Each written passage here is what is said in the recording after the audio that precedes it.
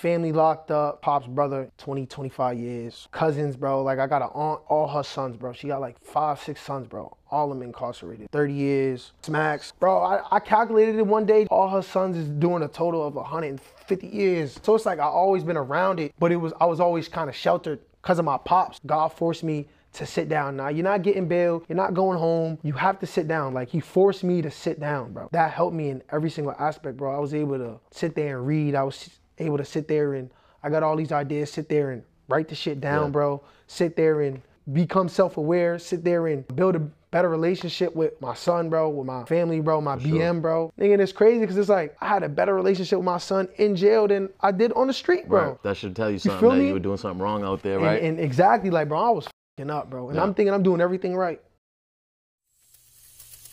You got a moment when they see you down, there's no they love it.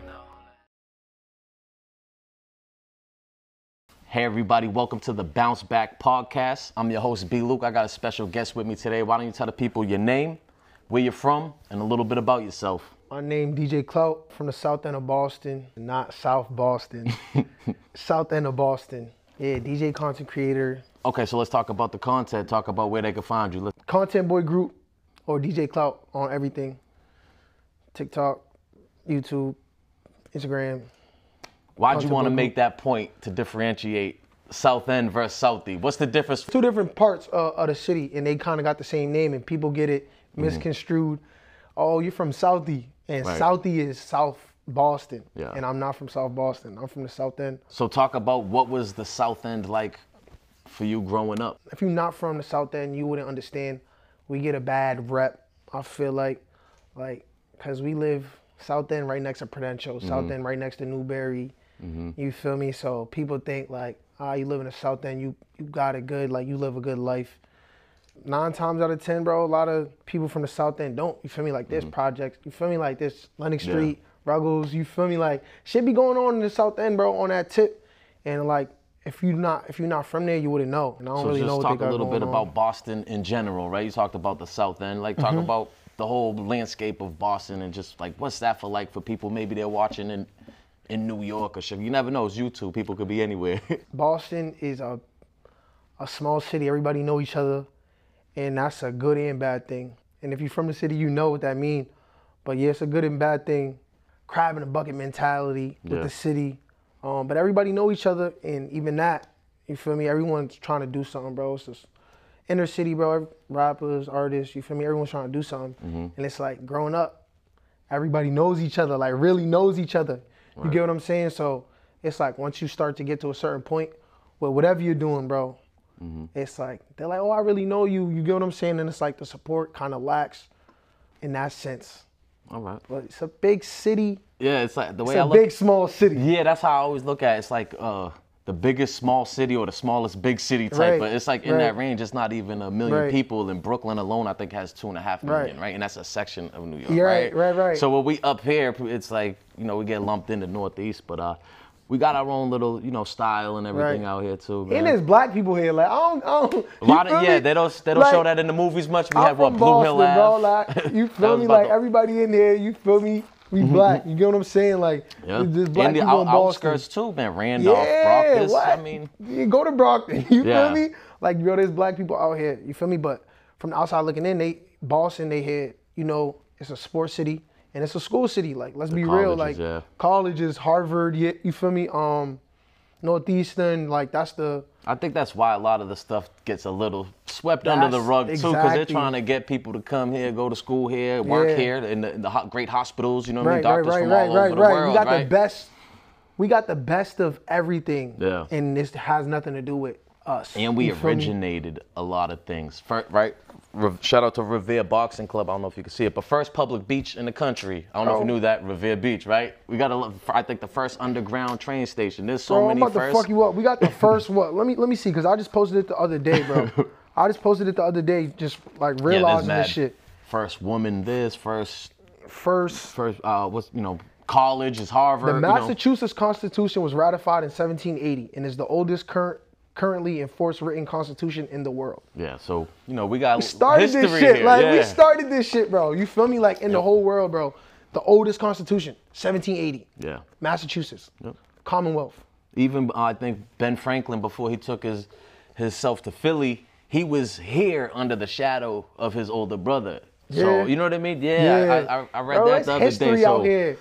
And it's like for sure, and it goes way back. Yeah. And a lot of roots here too. Yeah. Man. But we here. Like we here. Yep. You feel me? Like we here. We trying to do it, man. So talk a little bit about like at home, right? Are you an only child? You got siblings? What's the home look like growing up? Did you have both parents, man? Great family, 2-parent household, mom, dad.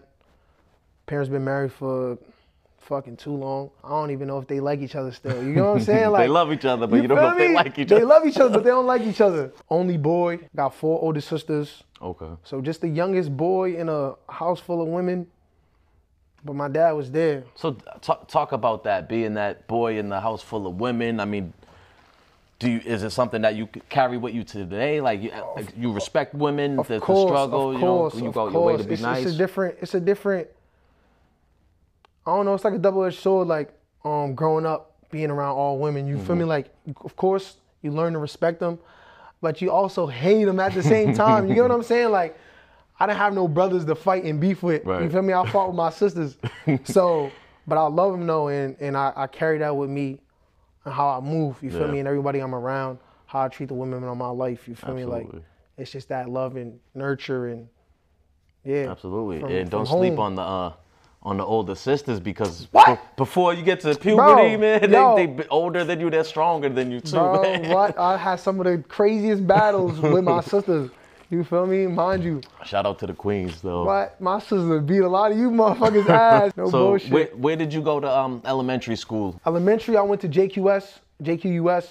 Mind you, all my siblings went to JQUS. School in Chinatown. Did you get in trouble? How were you as a student? I was a good student. I was a class clown, though. Why do you think that was? Being the only boy in the crib, you feel me? Like, I had no excitement but to like bother my sisters, mess with my sisters. Right. I don't know, that's just me. You get what I'm saying? No, like that's cool because like what you do with your content, like your stuff's funny, bro. So I can see that. Yeah, for sure. Yeah, bro. And I was asking this question in my videos the other day, like how long you been a creative? Right. And I feel like I've been creative my whole life, bro. Like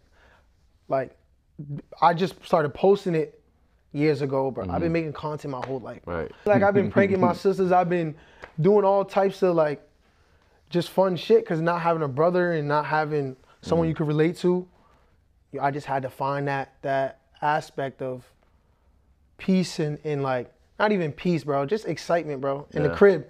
You feel me? Because I got a tight home, so that's how I grew up, just bothering my sisters and shit like that. So what about high school? Where do you go to high school at? High school, freshman year? All right, cool, let's back it up. Went to JQS. Chinese, it's a Chinese school, bro. I learned Mandarin and all that growing up. Okay, so is it predominantly Chinese? Yeah, it's 90% Chinese, Asian, Mandarin, bro. Like I learned Mandarin. I took Mandarin from like the 1st grade to the 5th grade, bro. 90% Asian kids, Chinese kids, bro. And then there's a little sprinkle of black. Wow. Hispanic. So how was that overall experience, man? That's got to be kind of different.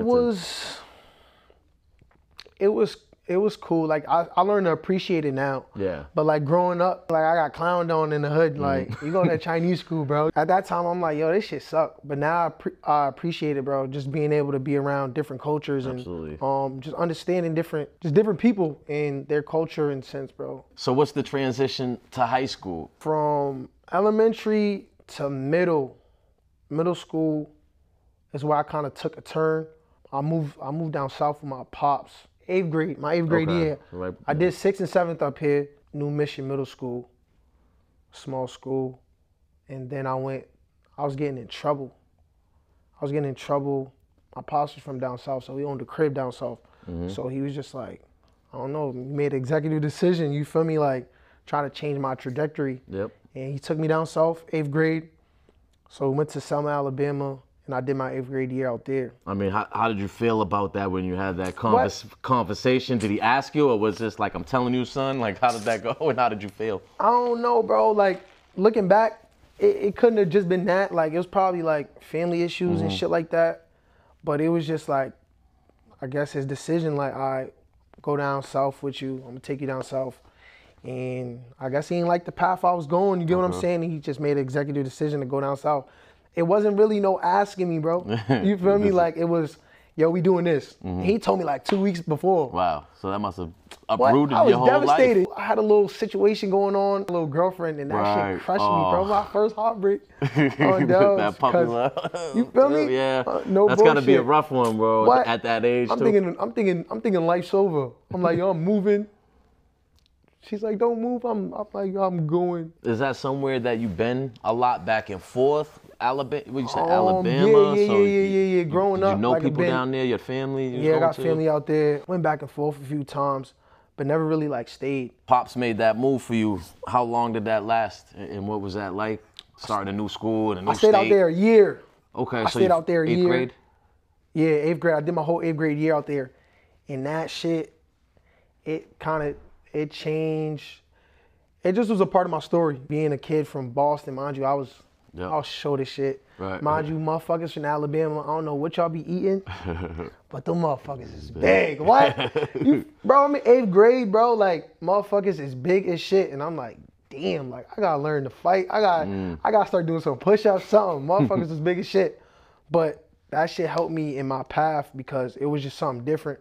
Yeah. And it kind of made me not come out my shell, but like embrace who I was. Going to a new school, however they tried to, they picked on me, bro. The accent, they didn't even call me by my name, bro. They call me Boston. Yeah. They like, oh, you got an accent, you small as shit.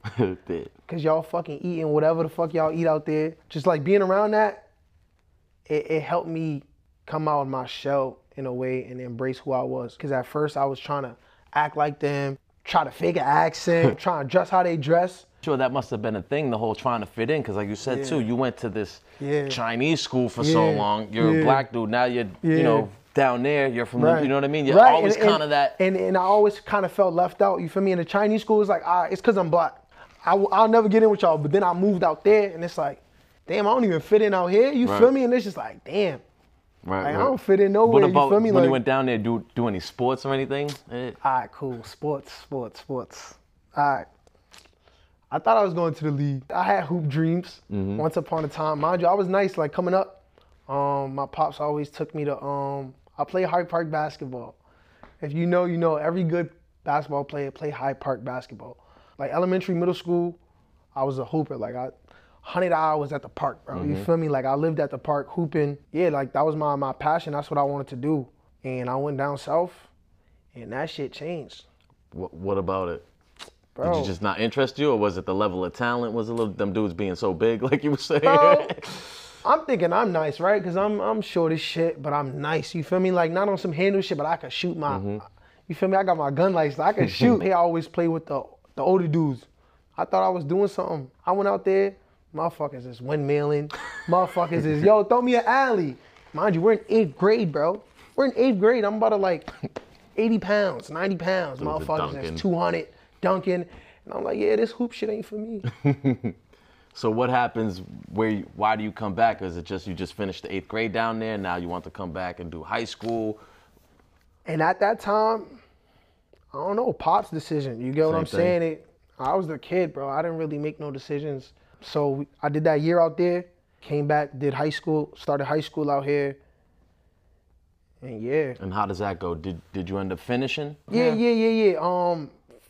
Freshman year was crazy. I went to four high schools in 1 year. Okay, what's happening? Fighting, just like kicked out, skipping? Nah, I was a good student. First school I went to, mind you, I was trying to go to Metco. That didn't end up working out because I came back so late. So got put in the first school I could, went to Brighton High. Ended up getting into, mind you, and it's crazy because I adapted the way I dressed and you feel me, just my mannerism just being out there. So coming back was a whole nother switch. It's like you were outsider again?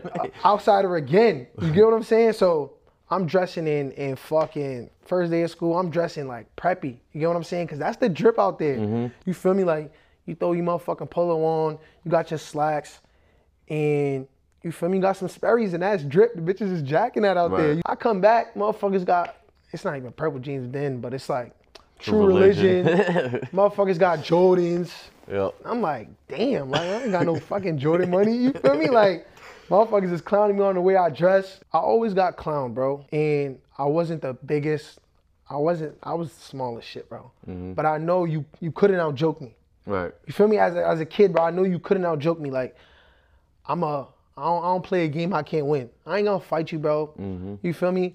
But you want to joke? We can joke all day. I'm a joke. So, and that's what I learned even being in Alabama, bro. Like, I got out a lot of shit with how I talk, bro, my jokes. You get what I'm saying?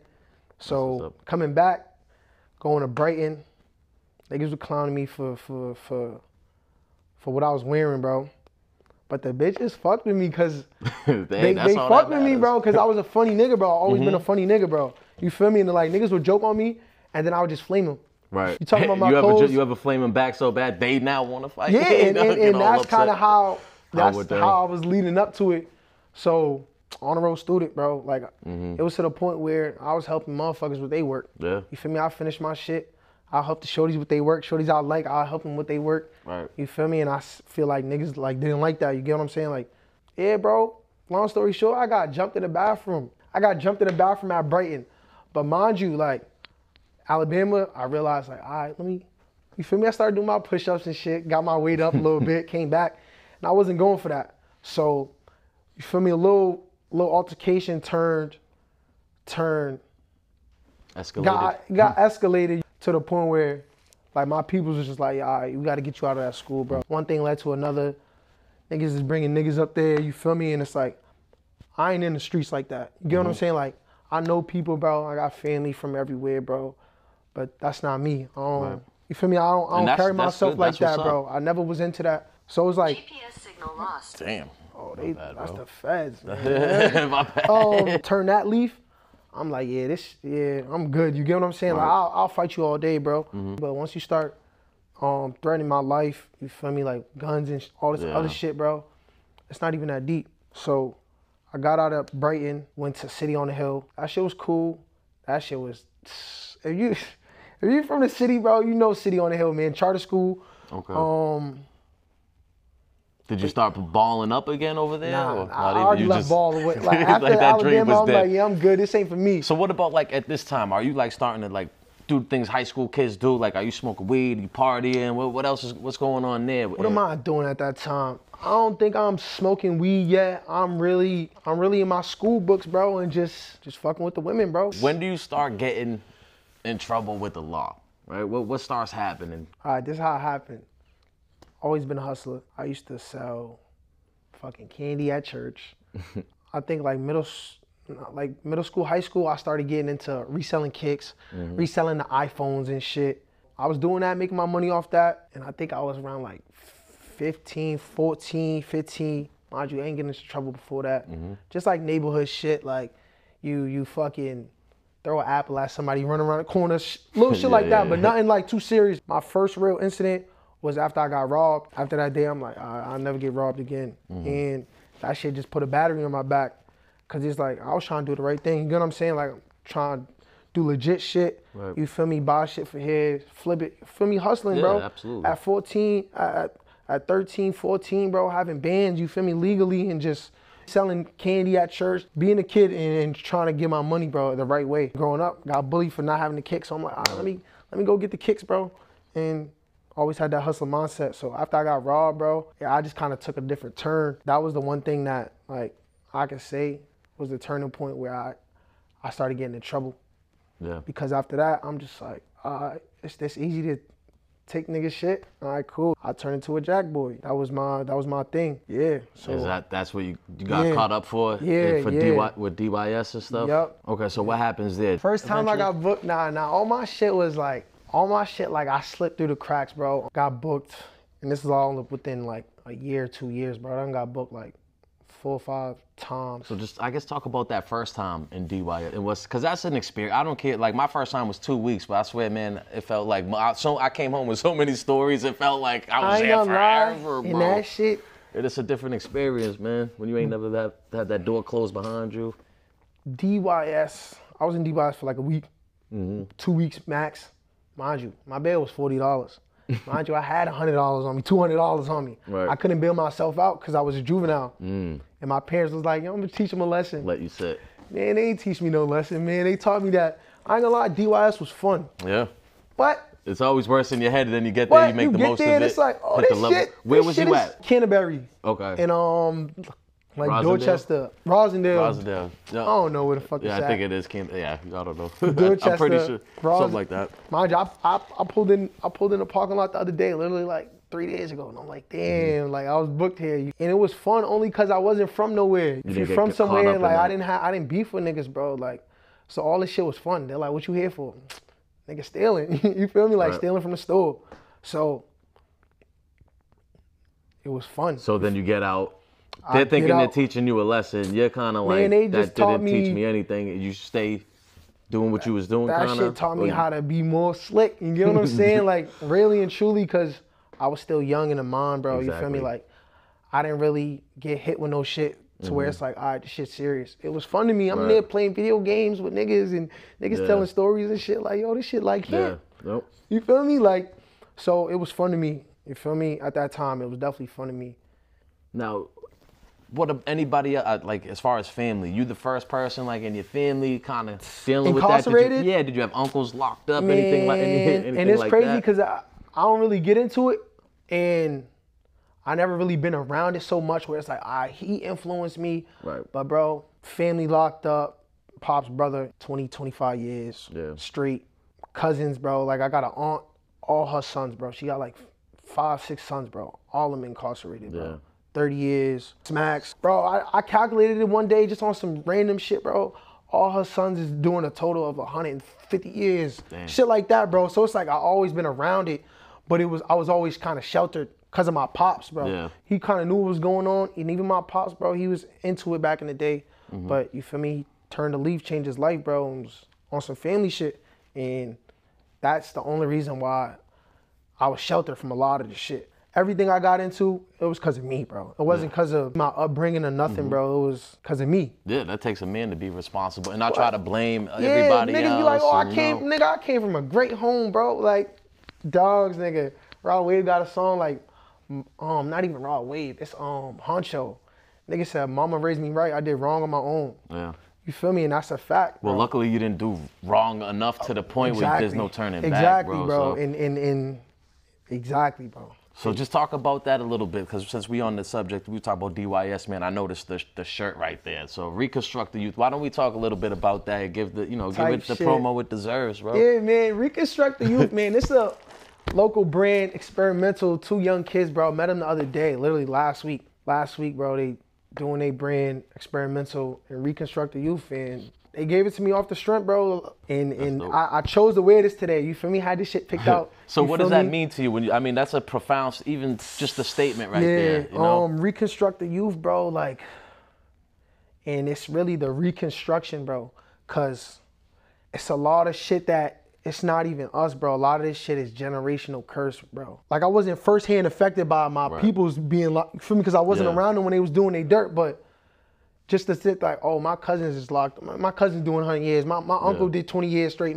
You feel me? Like, my pops is, and it's like, that's the reconstruction we need to break, bro. That's the generational curse, even without really knowing, bro. Talk about those cousins, though. Just, was their father around part of the picture, too? Or? Nah, and even their situation. Because it seems like a difference, like even just having, whatever Pops is doing, nobody's perfect, but still just having somebody there, man. It seems like there's always a big difference, man. I can't really speak on their story, bro, because I don't really fully know it, bro. You said he sheltered you from it. Yeah, bro, literally, like, Pops knew what was going on, and I was sheltered, bro. I ain't even know. Like, I'm going to my cousins, dabbing them up, nigga, they fucking selling, you feel me? They got hit with a RICO back then, bro. 2013, 2014, damn, you feel me? Got caught with $1 million in cash, bro. Your cousins was really into that, bro, and I'm not knowing. Right. You feel me? I'm looking up cousin, family cookouts and shit like that. I'm thinking everything's, you feel me? They all cool with you. Right, you really feel me? So I'm not really knowing what's going on. So, but back to reconstruction, though, it's like, that's the part of, and that's the like the is the most, like a rewiring. The is the most important part. You feel me? Like the coming back into society, bro, just doing something different, bro, just reconstructing what's going on, bro. Because you can build anything you want, you feel me? But we got to reconstruct something different. You got to be the change that you want to see, bro. Absolutely. You feel me? And it's like, it's more so about the youth, bro. Like, having that kid that's growing up, they're going to be the ones, they're the future, bro. You get what I'm saying? And they need to hear this shit. They need to be the ones, because their minds are evolving, bro. They're going to pick up on whatever's going on, bro. You feel me? Being around these type of people, I'm going to eventually fall into that, bro. Yeah. So that's kind of why I, like, even from back then, I'm like, I don't want to get into that. You feel me? Like, I realized that wasn't for me. Like, I knew it wasn't for me. When niggas is joking on me and I come back at them and now niggas want to pull out straps and now niggas want to shoot me. Nigga, you started this shit. You feel me? And I'm just like, all right, that's the mindset, and that's how easily this shit can go. And I was man enough at that time to like, nah, this ain't for me. Niggas be like, oh, that's soft, oh, you a punk, you a bitch. Cool, nigga, I'm living, you feel me? Get what I'm saying, bro? Because I know how this shit can get. Absolutely. And no, kids, the youth need to hear that, though, for sure. And they lose their life over nothing, bro. Yep. Over a joke, bro. You get what I'm saying? Like, over petty money, over jealousy, over shorty, bro. Niggas is losing their life over women, bro. Over stupid shit. Talk to me about the music. When does the DJing, when does the interest, why DJing? Everybody's a rapper. Like, what's up with the DJ thing? Content started before the DJing, though. Okay. Always been making content. But it's funny, I never had a phone growing up. My pops, my parents was like, I had a phone, I ain't gonna lie. I had a phone, iPod Touch, but I ain't never had no service. You feel me? Never had no service. I was a Wi-Fi boy. Oh, man, Pulling up to the spot for the Wi-Fi. I always had a phone, and I never could like post shit. So I always used to just record shit, bro, and go back to the crib and just like show niggas like, yo, I did this, and just looking for myself, bro, like just recording shit. So the content started DJing, went to a party, bro. I never was into parties. I went to the Love Affair. If you know, you know it. Went to the Love Affair. This was like 2016, but I was never into parties. I was a baller's life kid, bro. So never was into the party. So I finally went to a party, bro. I'm in high school, and I'm just like, yo, this shit's lit. Like, I never been to a party, you feel me? Only party I went to, baby showers, family functions and shit. So I went to an actual party, and this shit was mad people at Chez Veuves, bro. There was mad people there, and I'm like, yo, this shit is lit. Like, I felt a part of something. Not for once, but like I felt a part of something, bro. You feel me? Not even knowing nobody in there. And I'm like, yo, everybody's in sync. We all listen to the same shit. And I'm like, all right, like, who's playing the music? Like, where does the music, bro? I didn't know nothing about a DJ, bro. I'm like, where the fuck is the music coming from? So I went there for the party, for the shorties and shit. Bro, by the end of the night, I sat there, and once I realized, okay, people is DJing and mixing this shit, I sat at that DJ booth for the rest of the time and sat there and watched them. And I'm like, yo, that shit's lit. I'm seeing the colors. I'm seeing the shorties around the DJs. I'm like, oh, this shit's lit. Like, you feel me? So that kind of sparked my interest. And then sophomore year, I went to Snowden, and I met a friend, and he was already DJing. So we clicked like this. Mind you, I didn't even like bro at first. So we clicked like this once I found out he was a DJ, and he just showed me the ropes, bro. Like, after school type shit. I'm bringing my little DJ board to school. At lunch, you feel me, DJing, bro. Like, so I took a whole year and really like put my focus and put my all into that shit, because it's something I wanted to do. Do you think like having something like that is important, especially at that age, especially if you're trying to do the right thing and stay away from the kind of? Definitely is important, bro. Like, that's the main important. Like, that's one of the most important things, bro. Because it's like, we're from a small city, bro. We're from the city of Boston, bro. There's no a lot of these cities, bro, and a lot of and this goes into reconstructing the youth, bro. Like, showing them there's something else. Right. There's something else, bro. You feel me? Like, there's ways to make legit money. There's ways to have fun. There's ways to be a cool nigga. You feel me? Because that's all the shit that the youth really want. Right. I want to have the shorties. I want to be lit. I want to get money. I don't really want to look over my shoulder. And motherfuckers won't tell you, bro. A lot of people into it. A lot of street niggas into it. They make it seem cool, but they don't want to fucking look over their shoulder, bro. Right. Have to go to the store and have a shite. Nobody want to live like that, bro. Once I found that lane, I'm like, oh, this shit can give me everything I want.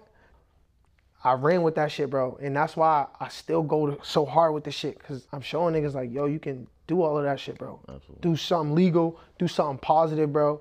and have a good time, bro, and there's something else to do, bro. I think that's super important too, because I feel like it's one thing, especially talking to like younger people, like, don't sell drugs because it's bad, right? But you're not giving them an alternative. Like, oh, stay at school, but like, all right, but yeah, school's not for everybody. That's not fun at certain, but then it's like, yo, you could do, you know, this, and that. And a main important thing is constructive criticism, bro.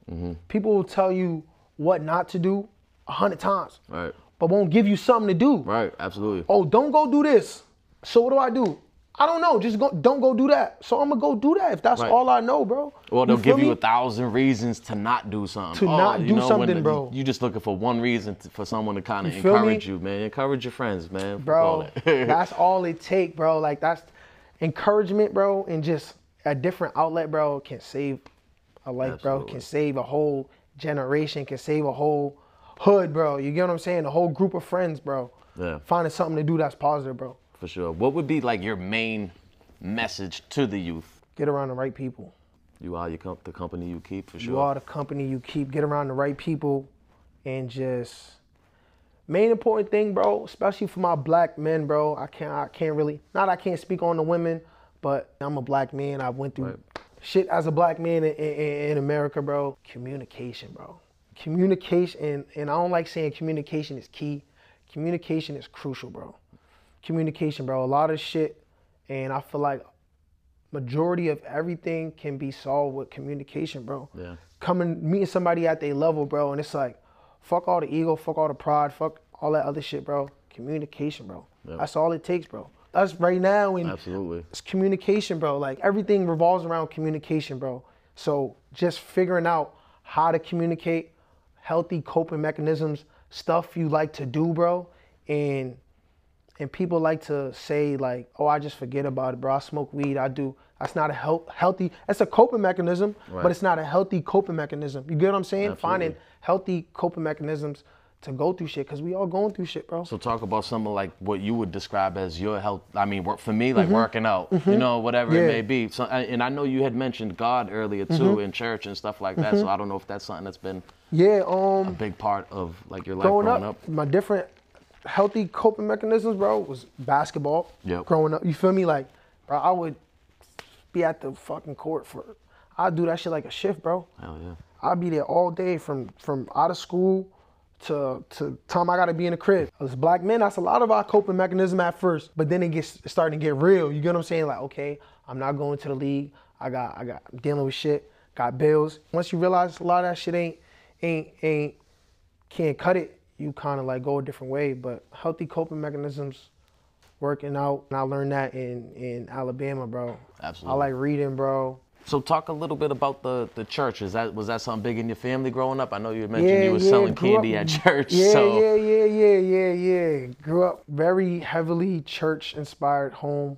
Is that something that's still part of your life? Most definitely, bro. And it's not so much church, it's just God in general. Because I see what he did for me in my life. Like I'm saying, there's 100 instances where one wrong turn or one wrong move, or I feel like everything in my life, I should have been dead already. Because 100 times I could have been dead. So I just like, and I used to push away from God, you feel me, just growing up, like, oh, that shit not cool. And just now growing up and just understanding more and just gaining wisdom and just going through everything I've been through, just realizing like everything happened for a reason, bro.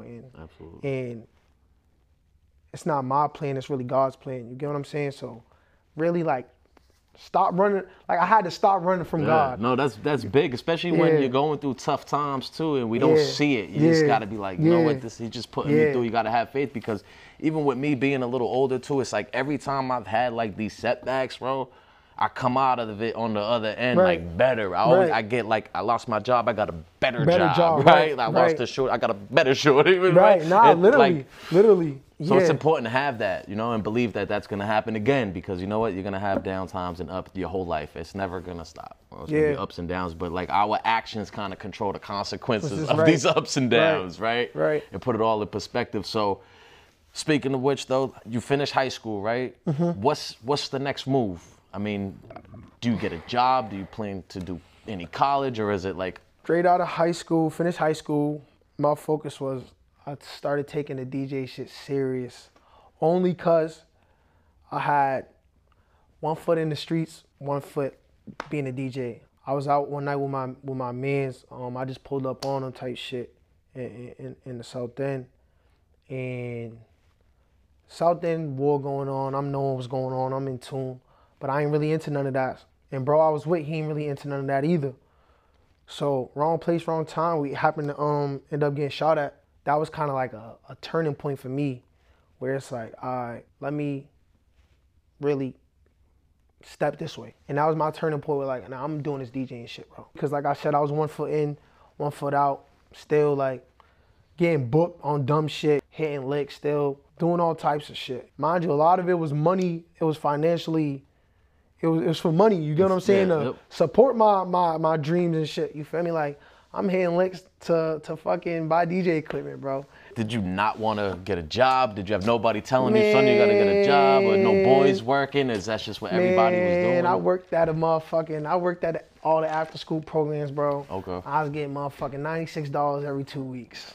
Yeah, and people don't understand too, when you need money now and you work, and then they hold the first check. You know what I mean? Man, especially like so young-minded, you don't have that foresight to be like, bro, 2 weeks from now, you're like, I can get money tonight. I was making $96 every 2 weeks. So it's like, that says it all. Yeah. So what would you say to people who were kind of 1 foot in, like they got the dream, but 1 foot in here, 1 foot in there? Does that, it seems like a tough, line to walk. It is. And if you got trouble making that decision, God gonna put something in your way to where it's like, all right, you can make, he gonna give you chances, bro. God gonna give you chances after chances after chances. It's up to you to decide like, all right, this is my chance, this is my way of getting out, or this is my opportunity to take this serious, or go whichever way you gonna go. Cause you can't be 1 foot in, 1 foot out for nothing. Okay. Either gonna do it or you're not. Yep. So I got my break getting shot at, bro, and bro was at the other end of this room, bro. I didn't get touched, bro. You get what I'm saying? Now that look must have at been that. one of those God moments, like you said. And mind you, my man got shot too. My man's was the one who got shot. He had seen his mom walk past, right? We was in front of his crib. His mom walked past. He had her iPad. He tucked her, literally. Wow. He tucked her iPad, bro. He tucked her iPad in his waist, so you feel me? So she don't see it. Why? She's at the door. The shooter came right in front of the door, shooting at me and her son, and the bullet got caught in the iPad. That's wild. And they said if that iPad wasn't there, he would have been paralyzed or he could have died. Right, that's one of those things when you say by the grace of Grace God. of God. I feel like everything happened for a reason. Yeah, we might not even ever understand what the reason may be, but like it's that faith. You gotta have faith. Yeah, you gotta have faith, and you gotta understand like it's not your plan, it's God's plan. It's not even, at the end of the day, it's not even about you or your selfishness. Right. It's like, not what can you get from this world, what can I give to the world? What Exactly. can I leave it? Not what can I leave with, because right. you ain't leaving with anything. You're not leaving with nothing, bro. When you die, none of that matters but what you put into the world, bro. For sure. That happens, right? That's a traumatic event, right? You said that kind of was what straightened you out, but did you already have court things going on? Yeah, because eventually, I mean, things catch up with you. Yeah, I was still dealing with court, but it was how I think I copped out to where it's like I don't get into nothing until I'm 18. Quaff, continue without a finding. Okay. So I had armed robberies, unarmed robberies, bro. You feel me? Stolen V, GTA. Long list as a juvenile. You get what I'm saying? I cut the deal, continue without a fine until I was 18. I was on probation until I was 18. That ended up happening, and then I'm like, all right, cool. Mind you, I think this was still before I was 18. That kind of straightened me out. Finished my probation, turned 18, and I was just like, all right, this is a fresh start. Let me take this DJing shit serious. So that's kind of the route I went, DJing and then making the content and shit like that. And then you end up catching a county bid, right? I mean, what happens? That's years later, but walk me through the events that kind of lead up to that. Right after high school, I was making enough money to where I was able to provide for myself right out of high school. I was making around like $1,000 a week off of just content and DJing. Nice. Just because of all the work I put in, you feel me? Like really taking the shit serious. When did that content start to buzz like that, where you was able, like, how long does that take, and is that like, does that feel good, where it's like, man, if I actually put my mind to something, look what happens. Yeah, it felt good. It definitely felt good. It started to bubble in high school, like low key, like local buzz, just getting the views. So the views didn't amount to the money back then, but it gave me the battery, like, all right, bro, like this many people's watching me, bro. Like I gotta keep going with this shit. And you gotta know at that point too, like this is where it's going. The future is. Right. I seen the long game with the shit, bro. To the point where my teachers had me on Snapchat and shit like that. And they laughing at my shit. And I'm just like, I ain't do the homework. And they're like, you good though. That shit was funny. You don't even gotta do the homework. Wow. And I'm like, bro, I gotta keep going with this shit. That shit took off and I wasn't making no money like that off rip. But I seen the end game. You get what I'm saying? So I kept going to where I scaled it to where I was able to make money off promos. I was DJing enough to where I was making $1,000 a week, bro. Straight out of high school, bro. 17 years old. Yeah, that was. And how many years in between high school and then? High school, county bid. I got booked at 21, 22. I'm doing my thing up until then. Just ups and downs with this shit. I ain't gotta make it seem like everything was here. Right. So how does it work? Before you catch the bid, are you locked up waiting trial? You catch a case? Do you make bail, fight it from the street? Got booked and ain't come home till now. So to speak on it a little bit. And I know you're still dealing with that, you know what I mean? So you don't have to. Yeah, and I ain't just gonna say even if too it's much. just how much time did you get? Like how long until like, or even like leading up to trial? At any point did you just want to plead out and do what you had to do? And it's you don't crazy. Gotta talk about no specifics. And it's crazy because I caught a case before I did my county bid. I caught a case I think a year before. A year before they put me on pre-trial probation. Was on a bracelet for 8 months. Ended up beating that case. Got a job, started doing good. Getting back on the content because from being on house arrest and all that shit slowed me down with that. So I was getting back doing that, working. What were you doing for work and why was that important for you just to work to get money this time?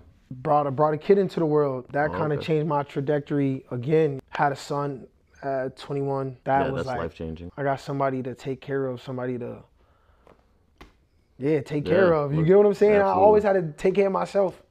So having somebody to take care of put a different type of battery in your back and a different level of stress dealing with that, dealing with my case, house arrest, 7 to 7 curfew. Once I realized I was having a kid, moved out my people's crib, fucking got a luxury crib by myself.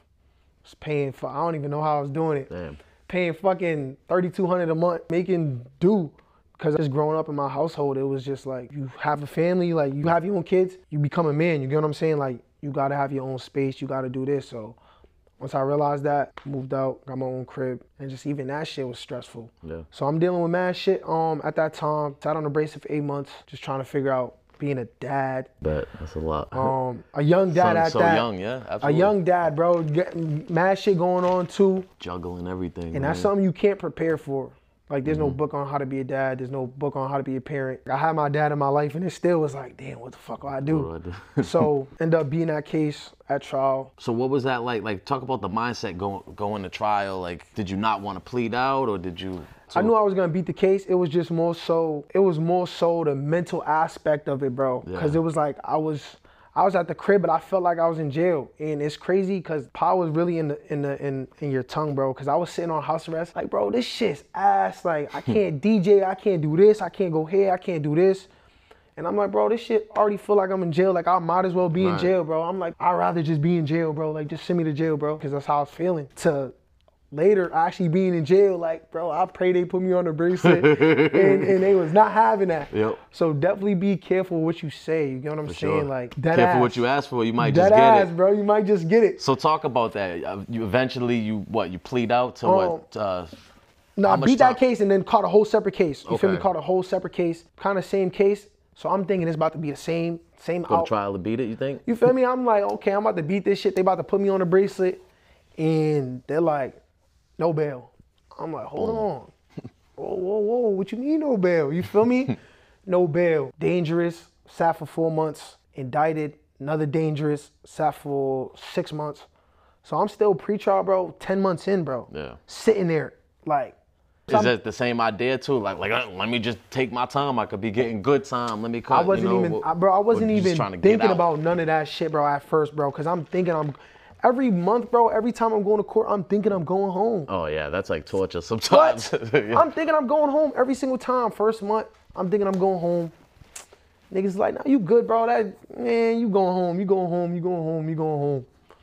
I'm thinking I'm going home for like 6, 7 months. Right. Up until my sentencing, bro. And I copped out. I took my time at a bench trial, because I'm like, I was facing 10 years, bro, based on how the laws work and how they do the point system, bro. Like, I was looking at 10 years. Like, I was facing 10 years. Right. It was trying to give me a 3 to 5. Mind you, when I first got booked, they're like, yeah, 18 months. Looking at it, parole in 9. I would have did 6 months, bro. Would have been home. Right. But I'm like, nigga, I'm beating this shit. Like, I did this shit already. I'm beating this shit. Nigga, what? Looking back. When do you come to the realization that you're not beating it and that made you want to plead out? Was the lawyer kind of like, they got this, they got that, they're asking for this in a plea? Or was it just the whole, if you lose the face in the 10? It was, bro. I ain't gonna lie, bro. It was the accountability. Because the whole time, I didn't take accountability for my actions, bro. I didn't take accountability of, you fucked up, bro. You feel me? Like, not to blame nobody. Right. And my situation's a little different. I don't even want to say too much, but yeah, my situation's a little different. Like, I got told on. You get what I'm saying? And I could have. By like a co-defendant? Or nah, no code, but just got told on. You get what I'm saying? Like, committed a crime, got told on. You know how this court system works, like, if you can't prove it, like, I could beat it. You feel me? It was a beatable case, bro. But it was just, and that's how I was thinking at first. I'm gonna beat it. They can't prove shit. And bro, I had to take the accountability, like, bro, not for nothing, bro.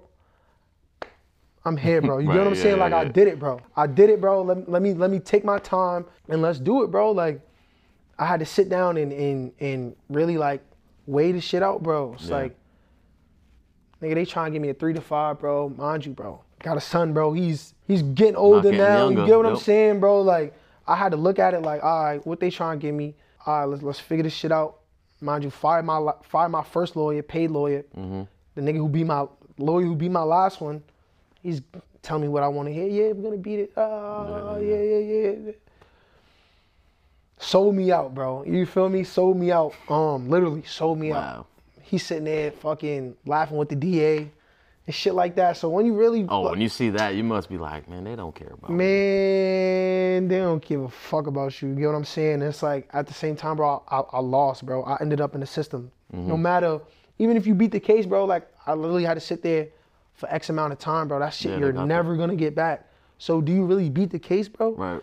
At the same time, you lose, bro. Yeah. You lose, bro. You lose, bro. In every single way, you lose, bro. Play stupid games, you win stupid prizes. You won. Lose, bro. But you still you definitely gonna lose, bro. So I just had to take the accountability, bro. Like, bro, I did it, bro. Like, let's get it over with. That's big. The accountability. Let's get it over with. So what was the terms? What was the plea deal? Pled out to 30 months. I think I was 10 months in. I think I was like 10 months in. I was from 8 to 10 months in. First time getting sentenced. So you probably counting on that parole. Usually that's what I was hearing. Yeah, my first. I'm you're like, young. all right, cool. This your first bid. You're gonna get it. Yeah, like, that's the only reason why I took my plea. I'm like, bro, I'm not doing 30 months, 2.5. I'm like, bro, I'm not doing no 2.5. So talk about, like, what kind of things were you doing in there to better yourself? Were you doing programs? And like, what's some things you learned about yourself while you were in there? I ain't gonna lie, and it sounds crazy, bro, but jail was the best thing that could have happened to me, bro. Because I learned so much about myself, about the people around me, bro, and mainly the most important thing was about myself, bro. Like, I learned to take accountability. That's something I never did in my life, bro. You feel me? Like, it's important. That's the most important thing, bro. As a man, bro, you gotta take accountability, bro. Because it's not about what they did. You feel me? It's about what you did and how you reacted. Absolutely. You feel me? Accountability for your actions, even certain things, like certain flaws that, like, if you don't, Right. if you're not accountable, maybe I'm like this too much, you can't fix it. You know what I mean? Denial. Self-aware, bro. I became self-aware, bro. And yeah, some of the things I was doing in there, working out, all the programs I had to do, because mind you, I'm banking on parole, bro. I'm banking on parole. Like, I'm not thinking I got 2.5 years. So even though you're thinking you're doing these programs for parole, I mean, did you get anything out of some of them? Because sometimes we get things by accident, man, or... Did I get, what you mean? Did you, like, was there anything useful that you used as far as those programs? Bro, every day I sat in jail was useful, bro. Yeah. Bro, I became the best version of myself in jail, bro. You feel me? In a place where motherfuckers think you become the worst version of yourself. Yeah. You get what I'm saying, bro? Every day, I appreciate every day in jail, bro. Okay. Literally, because it helped me to get where I'm at now, bro. And all that shit helped, bro. Like, everything helped, bro. Everything helped. Even just the COs being told what to do. Like, I don't like this feeling, bro. Yeah. I'll never put myself in a predicament to be in this situation again. You get what I'm saying? So wake up call. Hell yeah. Because like I said, growing up, 2 weeks DYS, joke. Yep. Weekend, joke. Went to Miami, got booked for the weekend, joke. Yep. You feel me? Like, all that, continue without a fine until I'm 18, joke. Like, I took this shit as a joke, bro. Had to sit down, bro. Yep. You feel me? Like, God forced me to sit down. Now, you're not getting bail. You're not going home. You have to sit down. Like, he forced me to sit down, bro. That helped me in every single aspect, bro. I was able to sit there and read. I was able to sit there and I got all these ideas, sit there and write the shit down, bro. Sit there and become self-aware. Sit there and have build a better relationship with my son, bro, with my family, bro, my BM, bro. Nigga, it's crazy because it's like I had a better relationship with my son in jail than I did on the street, bro. Right. That should tell you something that you were doing something wrong out there, right? And exactly, like, bro, I was fucking up, bro. And I'm thinking I'm doing everything right. What about like getting clear-headed? Were you like smoking weed every day before you went away? Like I didn't smoke. I wasn't a smoker. I've been stopped doing that, but I was a drinker. I was heavy on the drinking. I used to wake up, McDonald's smoothie, put some Douce in there. You feel me? I was a drinker, bro. Yo, that's busting, bro. Yo, get you a mango. Man, reconstructing the youth. But if you're a drinker, bro, go get you a mango smoothie, put some Douce in there, bussin'. There you go. So talk about now you go in front of the parole board. I mean, what's that experience like? I mean, are you when you're getting out? Because it's one thing to think it, though, too. It's still your life's in these other people's hands, man. And that's the worst thing about getting in the system, bro. From the beginning, bro. Going up, standing there. People got your lives in your hands, bro. Like, hearing, oh, yeah, you might not see your kid till he's 5, 6. Fucking, I'm like, crazy, right? I left, my son was 6, 8 months, bro. Like, teach my son how to walk. And so hearing that shit, bro, hearing that shit is like, nah. So definitely just, and from the beginning, bro, like, I remember my arraignment, the judge was like, we're lucky you're not here for murder. Right. One of the first things she said to me, bro, we're lucky you're not here for murder. Like, you're a killer. I can see it in your eyes. Yeah, looking back, you're lucky that you weren't in there for that, too. Because you'd still be sitting there, bro. You feel me? What? It only takes... Come on, bro. How did it feel to get that parole, though? That must have felt good. Yeah. Nice. Yeah, and I knew I was going to get it, bro. And so now that you finally get it, do you start developing a plan for when you get out? Had the plan already, bro. All right, so talk about what that was.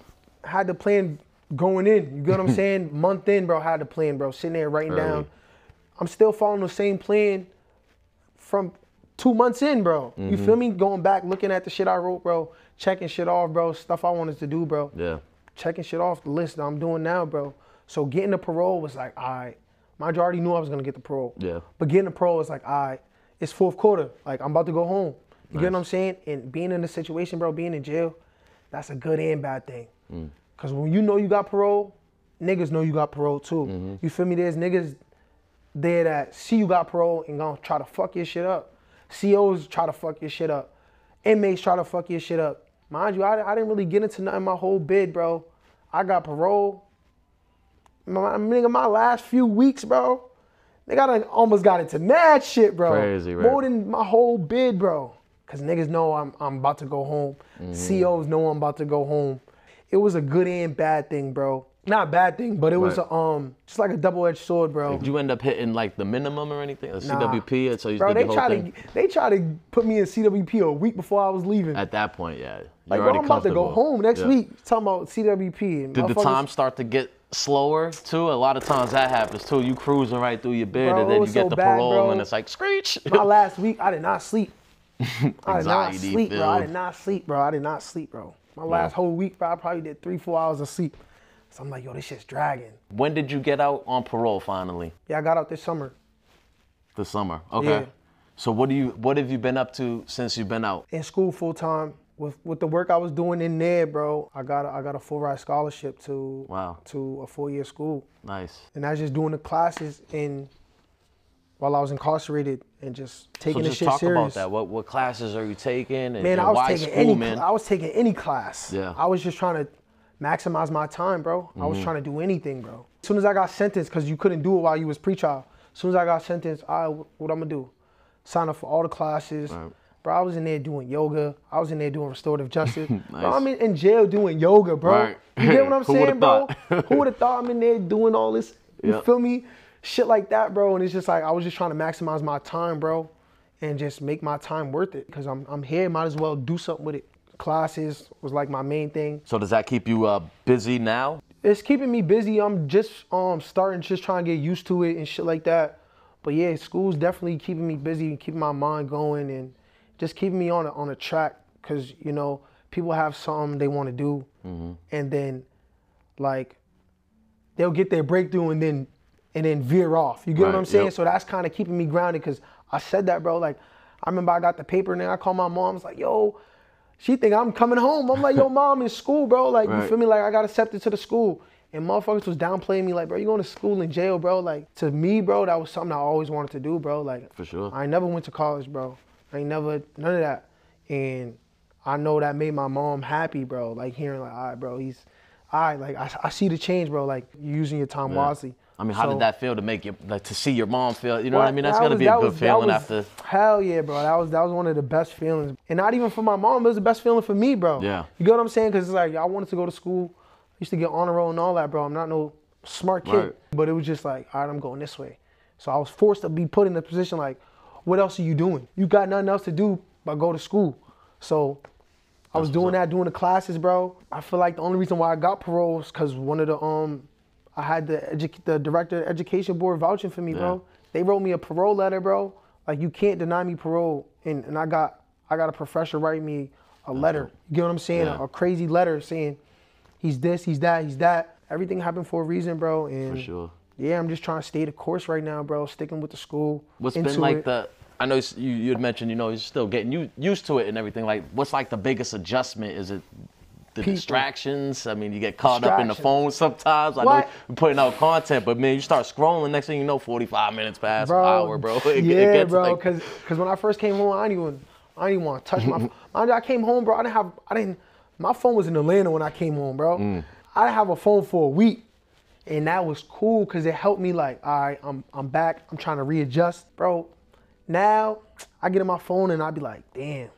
Like, you feel me? I'm veering off, bro. But it definitely the distractions and more so than anything, bro, realizing like who's really for me. You feel me? That's the most important thing, bro. Because being in jail, like, is one thing.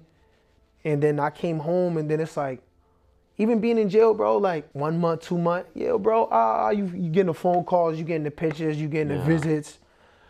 By month 6, bro, that shit fall off, bro. Yeah, bro, so really realizing like who's really for you, bro, and who really care about you, and who really's in your corner, bro, to then coming home and yo, bro, and all of yo bros and welcome home and shit. And it's like, you realize, like, bro, I wasn't talking to none of y'all while I was booked. I didn't speak to not one of y'all, bro. Literally, like, my schedule, bro, I spoke to the same person, bro. I spoke to one person for months on end, bro, to the point where I didn't even speak to my parents, bro, because it was just like, I was locked into what I had going on, bro. I had the schedule, I made the schedule, and it worked for me, bro. That's what's up. I wasn't speaking to people every day. You get what I'm saying? And it worked for me.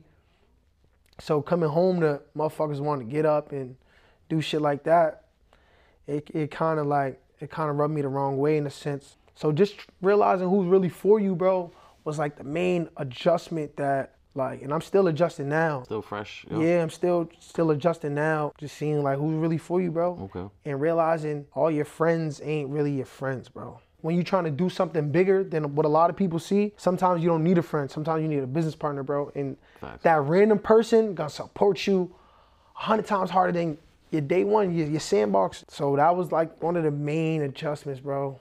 Like the hardest adjustments, I would say. So say everything, you know, goes according to plan. Like you say, you came home with this plan. Where do you see yourself in 5 years? 5 years, I'm gonna be a multi-millionaire, bro. That's definitely. I definitely believe that. 5 years, I'm gonna be a millionaire, business owner, father, bro. Everything I'm doing now, bro, just scale it. Helping bring back to my city, bro.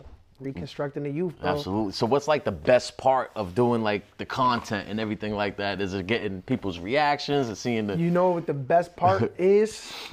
And bro, I've been doing this shit so long, bro. I'm 10 years in with the content shit, bro. Like really realizing, bro, I've made millions of people laugh, bro.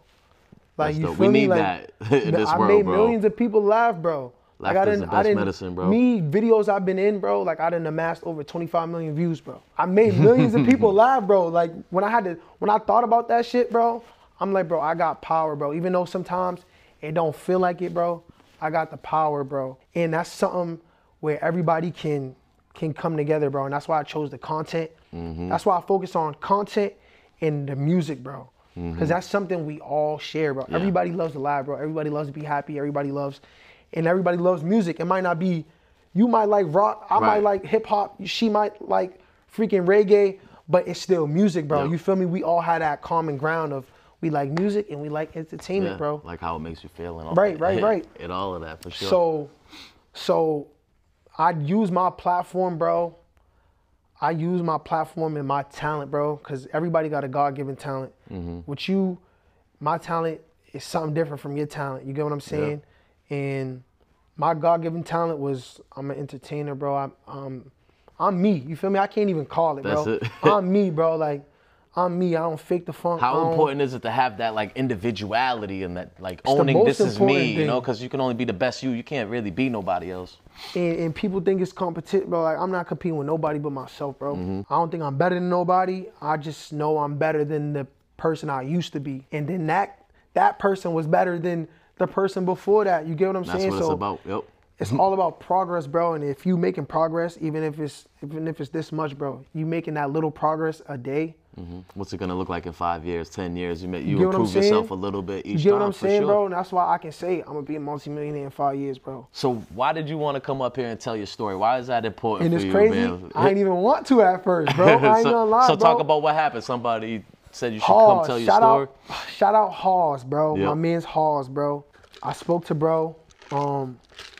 Mind you, I spoke to bro. It was really on some reaching out shit, on some spirituality, on some religion, because I converted to Islam I converted to Islam 5 days before I came home.